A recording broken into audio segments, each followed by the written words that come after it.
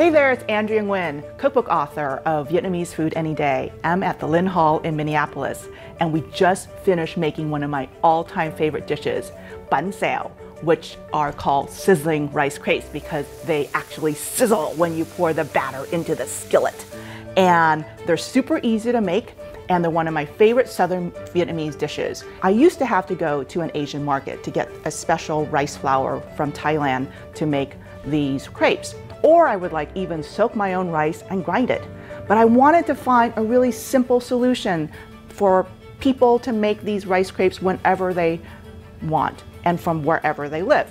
And so this recipe uses regular supermarket ingredients. So let's go make some. What we're going to make now is the batter for sizzling rice crepes. So make sure that you've done the other advanced prep stuff like washing, lettuce and herbs and all that. Have it in your fridge. Make your nuoc cham. Now you're ready to make the rice flour batter. I like to use just regular stone ground rice flour from the supermarket. Flour made from grains of rice that have just been ground up. They've not been soaked like I just mentioned. So that's the foundation for the batter. You've also got about a tablespoon of cornstarch. You've got a little salt and a little turmeric. Now that you've got your batter ingredients in here, the dry ingredients, you're going to add the wet ingredients. So what I do is I've got about 3/4 cups of tepid water, and then I'm going to add to it some very, very hot water that I just boiled. And got 3/4 cups, and then I'm going to bring that up with another 3/4 cups to 1.5 cups. Put your bowl on top of something sturdy so that it doesn't move. And then start whisking this in. And what the hot water does is that it's going to soften the grains of rice flour. Whisk that really well until it becomes like a light golden color from the turmeric, and then we're going to add coconut milk.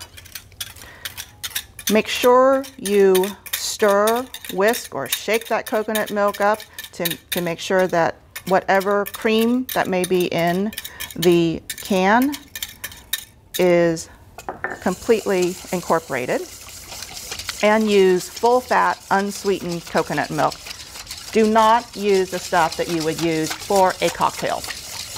And do not use light coconut milk because it's got stuff in it that, you really don't need in your body. All right, so there's the batter.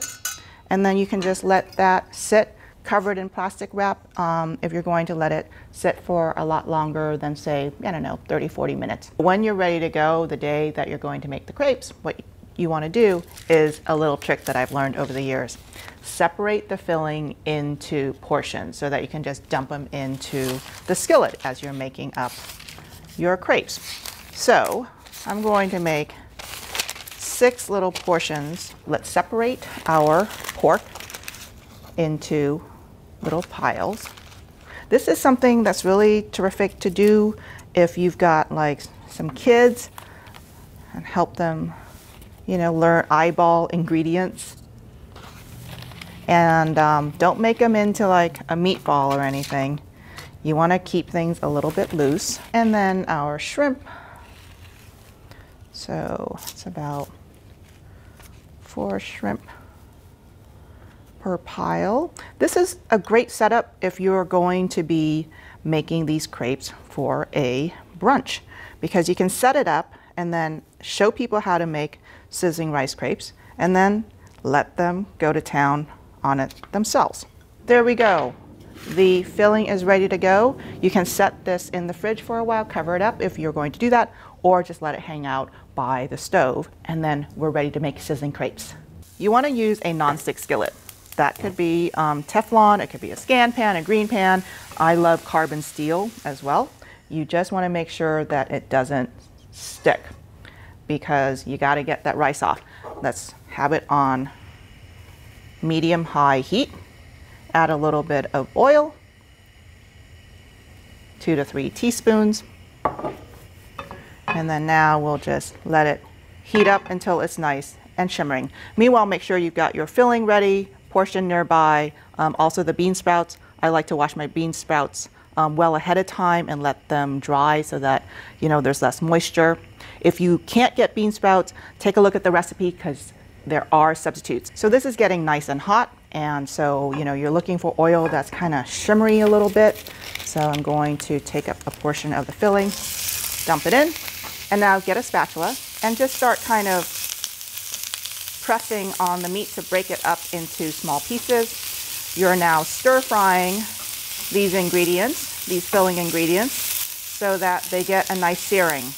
The cool thing about sizzling rice crepes is that this actually is adding to the flavor component of the crepes. You are not cooking the filling up beforehand and putting it inside. The filling actually gets kind of stuck to the crepe, and so it really ends up being part of the flavor of the crepe as well as the texture of the crepe.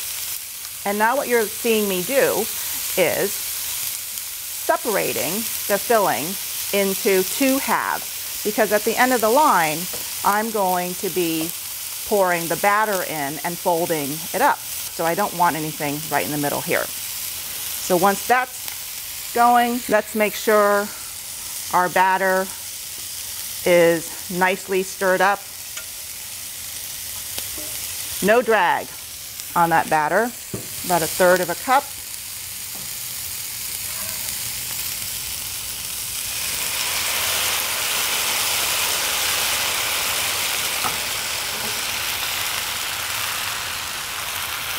That sizzling sound is what we say in Vietnamese is the xào of bánh xèo.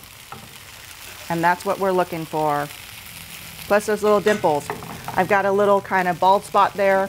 I'm just gonna add a little batter in there to fix it. All right, once that I've got that going, add a handful of bean sprouts to one side, like so. And I'm now going to put a lid on it. And I put my lid slightly ajar. This is a super tight lid. If I have the lid on too tight, there's too much condensation going on inside. The skillet is going to go right back down into the crepe, and we don't want that. So just slide it offhand a little bit. And this little hole here, it isn't enough for ventilation. So I'm just gonna hedge my bet a little bit. Turn down the heat slightly. So when you're making sizzling crepes, what you're doing is you are starting at medium high, and then you're kind of slowly decreasing a little bit of the heat to make sure that the rice batter cooks. We're also looking to cook all of the filling ingredients to finish cooking them, and also to kind of soften the bean sprouts a tiny bit. So this is going to take a few minutes. Make sure that you give it plenty of time to cook. A lot of times people kind of hasten up the cooking process a little bit too much, and they don't get as crispy as you really want them to be. When is it ready for you to take off the lid? When the bean sprouts have softened a little bit. And at this point, you can add just a touch of oil to the edge, because what we're looking to do is to fry the crepe up a little bit more. So the process that you went through to make these crepes, I describe it as fry, steam, fry. First we fried off the filling ingredients, and then we added the batter, and then we lowered the heat and put the lid on to steam. And now what we're doing is we are finishing off everything with a little bit of frying, so that crisps up the bottom of the crepe and makes it really like crunchy and extra delicious. And this takes a few minutes. So adjust the heat accordingly. You may have to go up or down, but what you're looking for is the edges to really peel off nicely. For example, like right here. And I'm just gonna wait a few more minutes for that all to happen all the way around the edge. So this guy's ready to come off heat, and everything's nicely brown on the edge. So I'm just going to slide my spatula underneath there and fold it over. Gorgeous, yay.